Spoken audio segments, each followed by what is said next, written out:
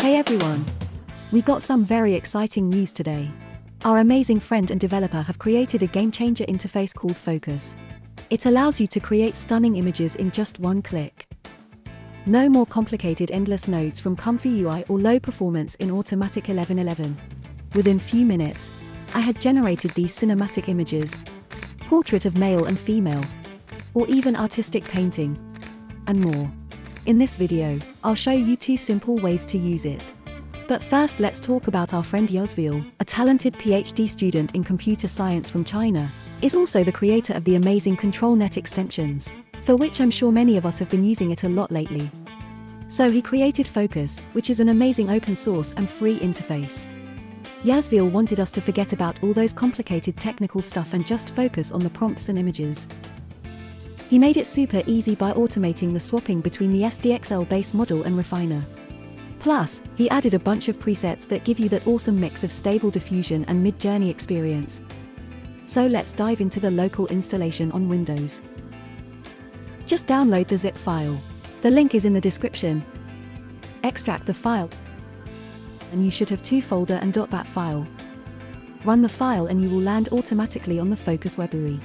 You will see a very simple page. Click on the Advanced button to display the settings. The resolution are limited for the moment, but higher than previous models like the version 1.5. Finally, let's create some images with simple prompt like Cyberpunk City or Astronaut in Mars. And why not about a Tesla? We have an incredible range of possibilities now. Let me know what you'd like to explore next and what you'd like to see. I'll make sure to cover every technique to help you make the most of Fooocus and the evolution of this interface. Alright, let's go on to the Colab installation. Simply click on the play button. It should take around 3 minutes. Please wait. If you missed the Gradio link, no worries, just scroll a little bit up. Here is the link. Congratulations! You can now start to create amazing images. For the first images, you can set the batch to 1. As it can be a bit slow, don't worry it seems stuck, monitor the terminal to check the progress. One image should take between 30 and 60 seconds. Now I have specifically added for you the option to download other models and LoRa. First you need to stop the first cell. Check the link from Civitai. Here I chose Dreamshaper XL, which is still in alpha but produce quite good images already.